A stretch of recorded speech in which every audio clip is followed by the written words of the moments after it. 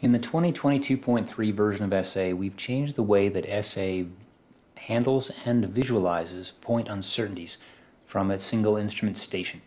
So let's take a look at that. If I were to look at a particular instrument's properties, we have uncertainty values, and these uncertainty values can be used to simulate potential measurements based upon where a single point is in space. So if I were to look at this particular point and go in here to its properties and compute its uncertainty, you would then see that a little cloud is created of where that point could be in space. And this is clearly long and thin because a total station is much more accurate in angular measurement than in distance measurement. And this is, of course, magnified by quite a bit. But if we compare that to a measurement taken by a laser tracker, let's do the same thing. We go in here to the properties of the point and compute it with using 1,000 samples. You can see that now there is a little point cloud of 1,000 little points all around where that point is in space. And these are potential locations for the actual point based upon a measurement. Now, in this new version, we've done something different. Rather than just simply relying on USMN, which uses this simulation process and this point uncertainty cloud process to do its analysis, we have built a new approach called the Uncertainty Context Manager, which uses covariance analysis. And this is a mathematical approach to uncertainty that does not require a simulation process or necessitates the ability to collect these uncertainty clouds. Instead, what we have, if you go into the details, is a covariance matrix.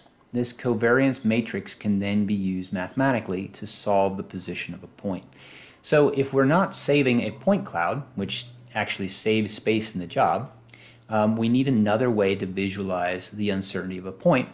And the way that we do that now is to use ellipsoids. So if you go to the user options, under analysis, there's an option to draw an ellipsoid and use that for visualization instead of, see that a little bit better if I make it solid.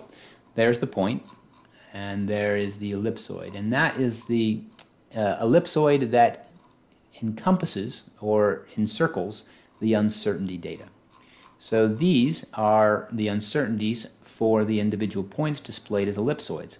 And if I were to compute a USMN composite now, and this is kind of a fun example, we have a series of instruments. One measures these 3 points. We have a second one that then ties into it, and then a third one ties into the second station. And if you look at the composite network solution, you'll see that the uncertainties grow as you work your way out the network. So in here you have a tracker measurement and a long thin total station measurement, and that's used to locate the position of this instrument, and then its position uncertainty is added to the measurements, and then this one bucks into it, and as a result you get a much larger Easter egg. And as you can see here, the uncertainty in position of this particular network composite point is quite a bit larger than the individual measurement. And that's because the individual measurement from that one station is ignoring the alignment error. So what you get by using a network solution is to actually understand the contributing factors. And if I were to take one more shot from this instrument back to the total station, it would dramatically improve the accuracy of this network solution. And that's the sort of information that's important to be gained from your network alignment. So those are just a couple of things that were added in the 2022.3 version of SA.